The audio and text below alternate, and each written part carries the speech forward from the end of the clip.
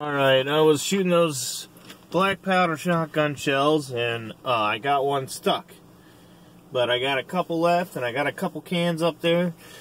We'll see if I can show you. They're giving those cans a pretty good turnaround there.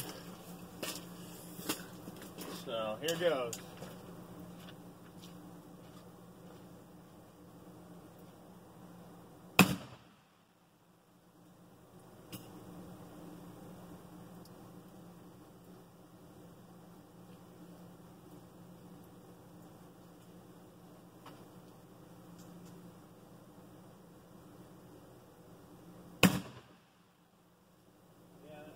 Flying.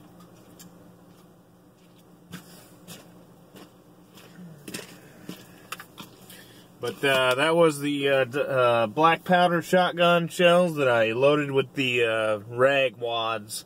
So there you go.